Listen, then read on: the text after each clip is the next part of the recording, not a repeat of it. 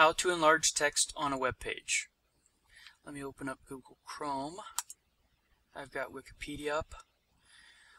If you've ever opened a web page and the text is teeny and you find yourself leaning into the screen to read, I think that's the wrong way to surf the internet.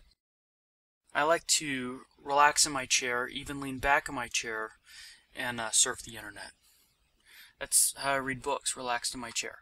So, how I enlarge text on a web page is by the shortcut key Control+ on the keyboard. Demonstrate it right here.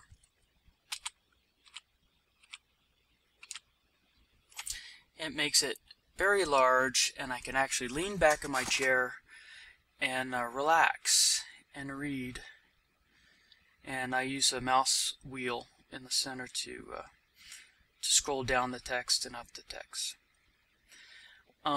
This shortcut also works in Firefox, as I'm going to demonstrate here. Control+, nice and large. Firefox is my second choice for a browser.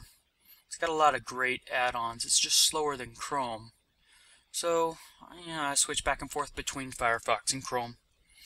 But I like Chrome a lot more all the time because they keep improving it. And the shortcut also works in Internet Explorer, which I didn't even know where it was on my computer. I never use it. So I had to find it for this video. But it works. Control+ in Internet Explorer 2. Internet Explorer is a magnet for viruses. It's slow. I don't like it. I never use it. So I'll just shut it down. Now I'll go back to Chrome, and sometimes when you enlarge something you want to see on the right side of the screen will be cut off, and you could see that from this bar that something on the right is cut off.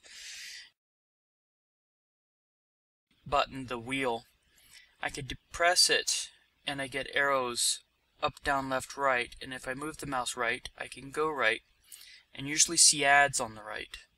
Go back left, up, and down. I don't use that very much. I use the free spinning mouse wheel that I have.